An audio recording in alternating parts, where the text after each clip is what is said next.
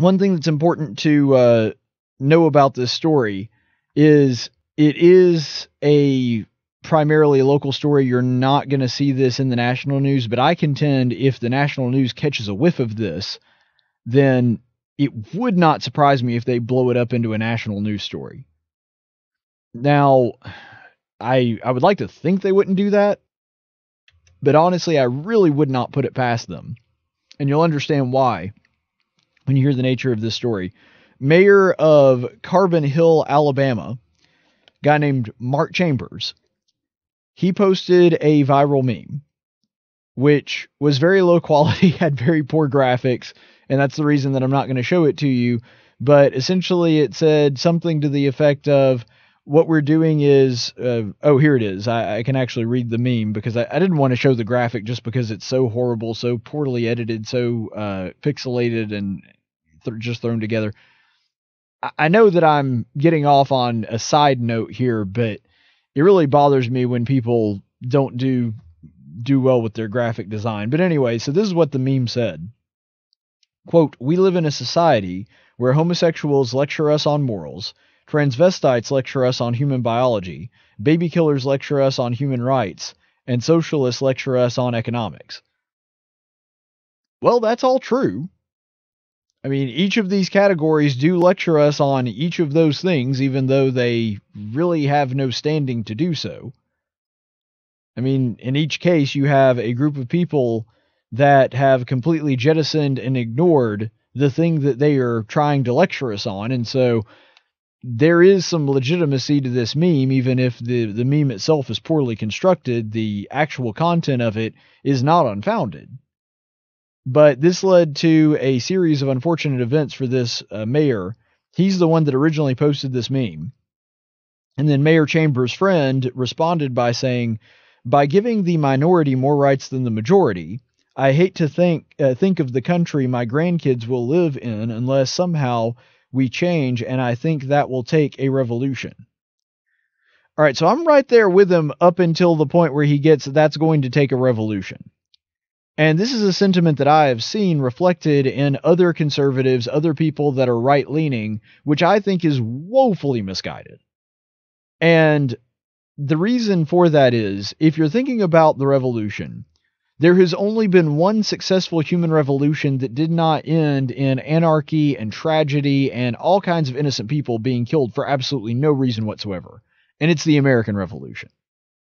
The American Revolution is the only one that actually worked the way a revolution is supposed to work.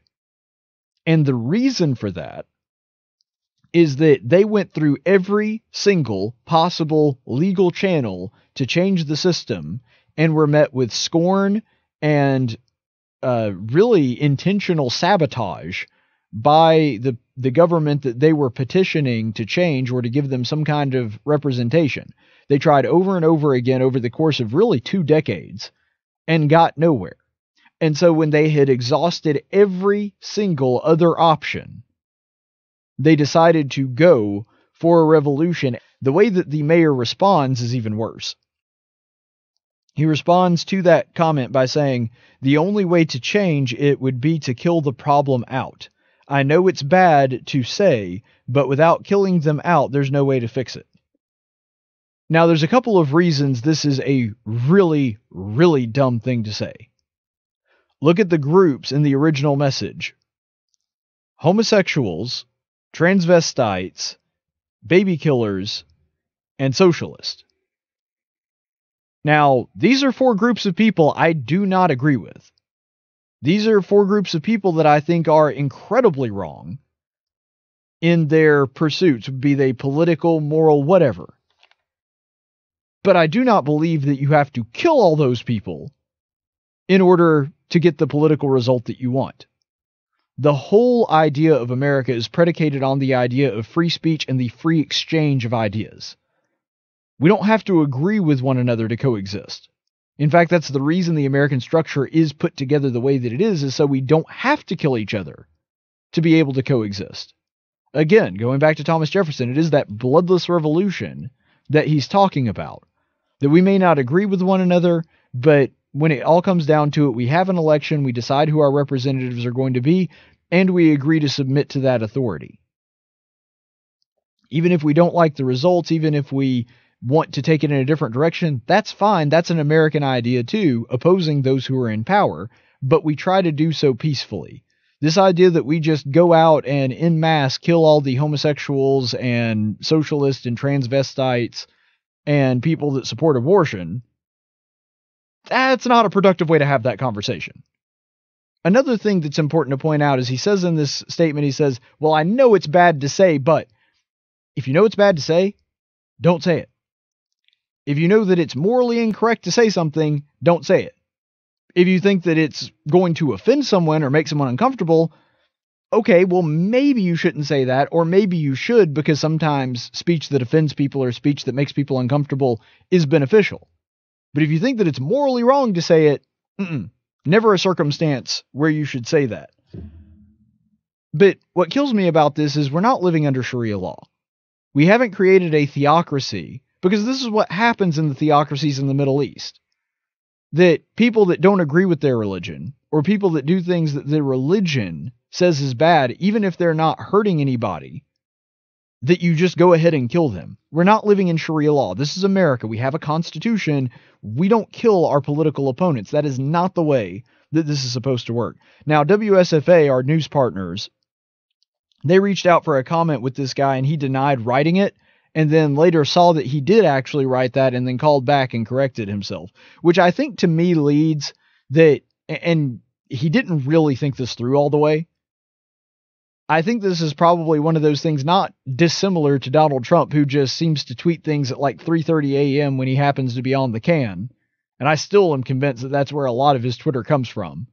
But nonetheless, that's probably what happened here. This is not something that he thought out very well. This is not something that he tried to consider all of the cost, consider all of the implications that this might have. And he just kind of offhandedly put it out there, which is a cautionary tale to everybody to be more careful about what you're posting. Think about how it's going to be perceived. And this next point really brings that to a head. WSFA said in their article about this, quote, Chambers then fumed about privacy and his Facebook page not being for public. Although Chambers acknowledged his page's privacy settings were public, he later changed the Facebook page to private.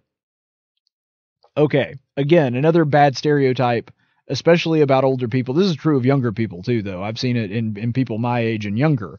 So it's not just old people, but it's more true. There are more old people that take the stance on it. And I think it is, and I'm not in any way making fun. I realize they grew up in a different culture. I get that. I'm not belittling them or trying to, look at a bunch of dumb old people posting. No, I am not in any way degrading them. This is new technology. They did not grow up in a world where information was this easily accessible. It's understandable that they don't think of it this way, because in the mind of them, and like I said, I've seen this in younger people as well.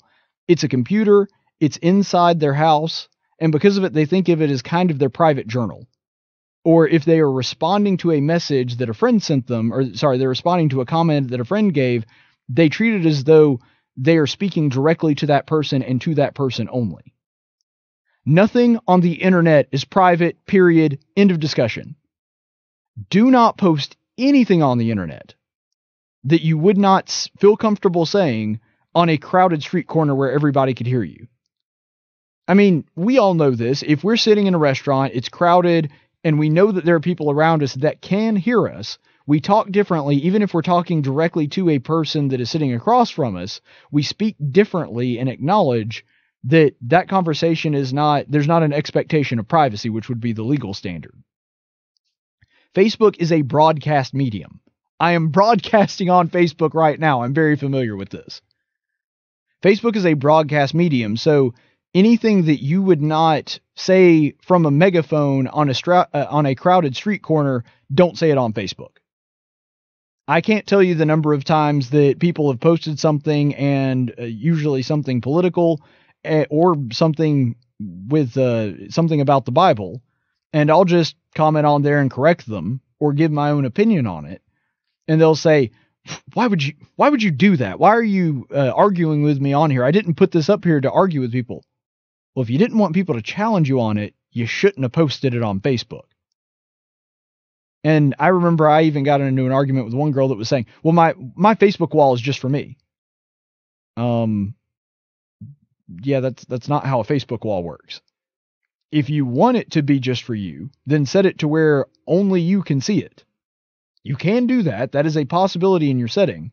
But you should never post anything to Facebook. You shouldn't do if you want to rant, and you want to rant in a private way where nobody will argue with you, either do it to yourself in your room, record it, or write it down.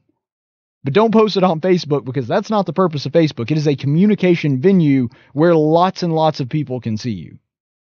And in this case, where anybody can see you. And so this mayor, the idea that he's saying, well, it was a private message. Well, first of all, it's Facebook. You should have enough sense, especially as a public official, to realize that Facebook is a broadcast medium. And secondly, would it be okay for you to have said privately to a friend, well, we're going to have to kill all the gays, the transsexuals, and the baby killers and the socialists. We just got to kill them all. No, that doesn't change the moral value of your statement. Your statement is still wrong. Your statement is still reprehensible. The fact that you can't get all bent out of shape about people talking about it just because they happen to see it on Facebook, especially because Facebook is a private place. But even if it was Facebook is a public place, but even if it was private, even if you said that privately to somebody and then that person published that, it still doesn't change the moral value of what you were saying. And so this is about as bad a weak sauce argument against this as you can possibly get. And what ticks me off is people like this guy. People like this guy give fodder to the left, which is constantly criticizing the right for being somebody that just hates people and wants to get rid of all the gays and get rid of all the people that disagree with them. This guy gives fodder to those people. He is providing ammo to the left as somebody to hold up as somebody on the right that really does hate people, because it doesn't get much more hateful than saying, I just want to kill all the people that disagree with me.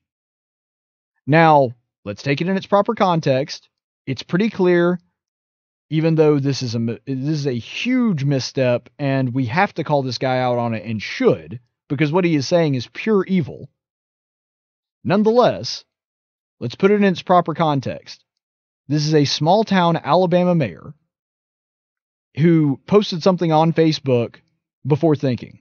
It was stupid, and he ought to be held accountable for that.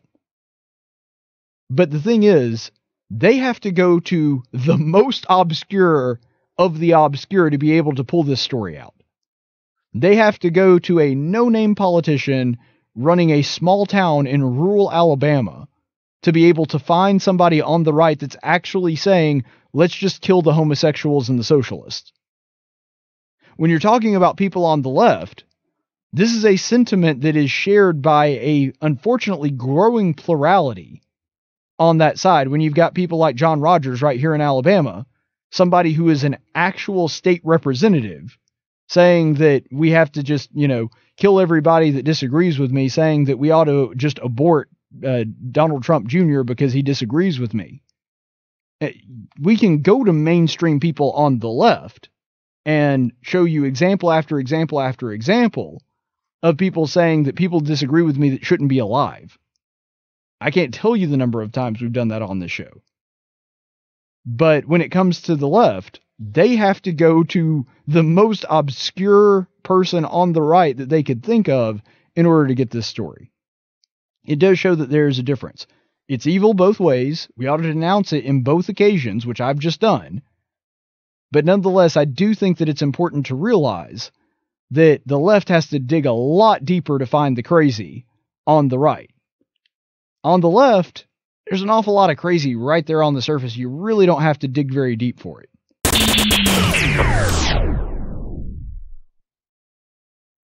You really should like this video and subscribe to the Tactics YouTube channel. Oh, what's that? You want to know what's on the channel before you subscribe to it? Oh, no. It's like Obamacare. So you got to subscribe to find out what's on it.